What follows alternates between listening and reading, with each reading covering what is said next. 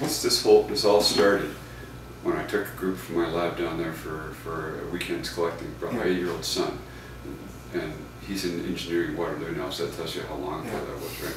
At that time he was 8, and we saw these wasps flying around. And he said, "What are they?" And well, they're solitary wasp pheasants and stuff. And he said, "Well, they've got jewel beetles."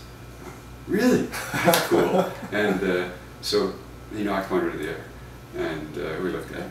Well, that's pretty cool. Let's collect a bunch of these jewel beetles because maybe there'll be something interesting here.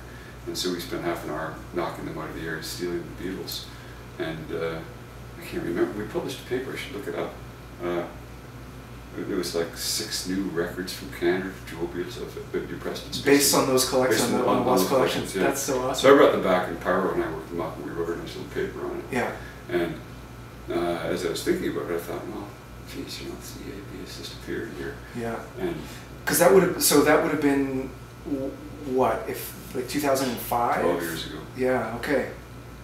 That's amazing. So it really just had like, it was just what, 2002 that they was found it in just Windsor.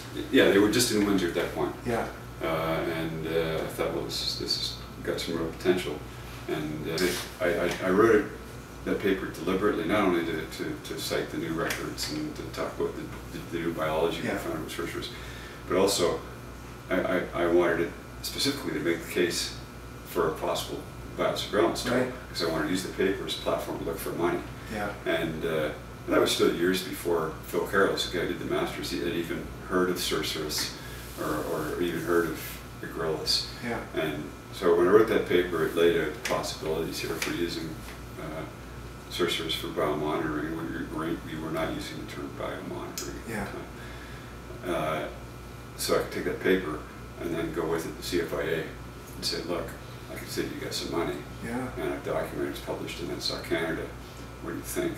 And fortunately, we had a champion there, Bruce Gill. Yeah. And I think very successful masters taking this idea of using a wasp that had evolved to hunt down and capture these otherwise elusive beetles and do so very effectively and much more cost effectively than we could do with, you know, the blue cards and sticky traps. Yeah, for sure. Because there's no pheromone that works for gorillas. Yeah. So we were stuck. That's pretty cool. I mean, it's a really neat, it's such a neat story, and I love the fact that it came about. I mean, the hand action that you did, that was the collection. Like it wasn't netting. You could see them come back later. They're very slow. They come in there like zeppelins. Yeah. They're flying in. Like I have we can see there's a photograph of one in the air with a beetle. Yeah. If they come in slow enough, you can actually swing in them with a camera and pop them. And they're, although they have stingers like this one, big stingers, they look vicious. My 8-year-old wasn't the least bit concerned because he's been collecting solitary wasps with me since he was 3, and he knows they don't sting. So he was just knocking them out with impunity, and they instantly dropped the beetles and picked them up.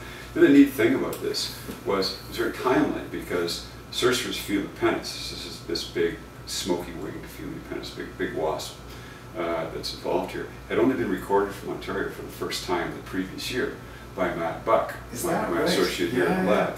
So I didn't realize that. Matt and I had collected these things together, but Matt was the expert on pheasants, so he wrote and published a new records paper, and he included Cerceris fumipennis in the checklist. So, you know, we were working with the wasp that we had just discovered here a year prior, and then it's like a year after the discovery, we go, well, this is a cool way to monitor buprestids, and we found new buprestids for Canada, as I said in that first survey. And then it went from that to, well, why not go beyond monitoring for general biodiversity and monitoring for a pest? We actually thought that there might be some possibility it would have enough impact on populations to have economic value. To drive down populations, because, of course, as one species becomes more abundant, that becomes their search image. So if you go to Rondo now, you watch these things in the group camp where there's still hundreds of them. 9 out of 10 prey items coming in as EAB, but it's still not enough to knock down the numbers. But it's a super effective monitoring technique.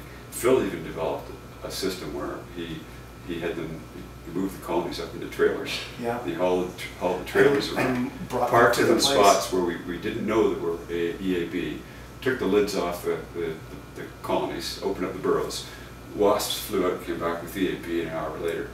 So where we had failed to find them, where CFIA Yeah. and forestry cameras, they failed to find them. These mobile colonies just went up, yeah, they are. That's very, That's so cool. Yeah, it was really neat.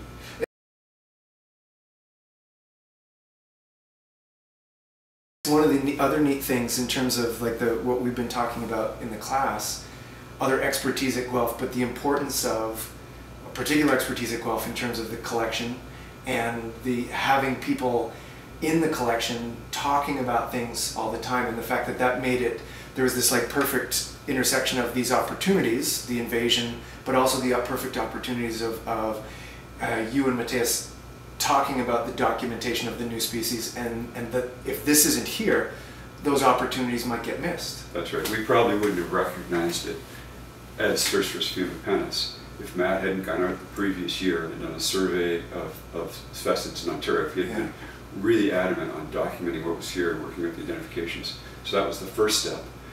We wouldn't have published that first paper if Steve Pyro hadn't been here with a really keen interest in buprestid identification. Yeah. Because I don't have time to sit down and identify buprestid as the species. I mean, I do now because we've written a guidebook that's fast. But at that time, it was a very time-consuming process. Yeah. But Steve had done the primary literature review, and we had the reference collection. The reference collection was magnificent. So between those two resources, Steve was able to go, all right, we have these species.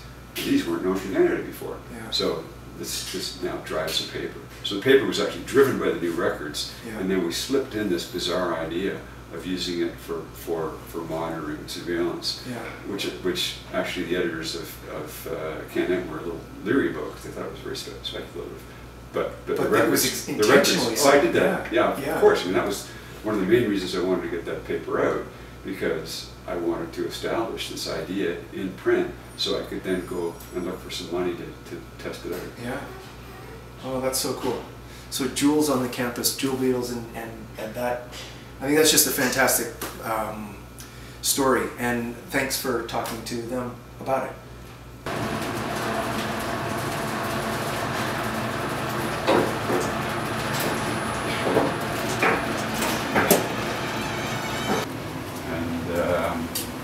See what's good. So, for example, you're talking about forest biodiversity. One of the most important groups in forestry is the Cerambisidae, the longhorn beetles, and everybody loves them because there's so many big, spectacular ones. However, the one that is getting a lot of attention now, everybody's asking about, is this guy here. This is. You know what it is? Asian longhorn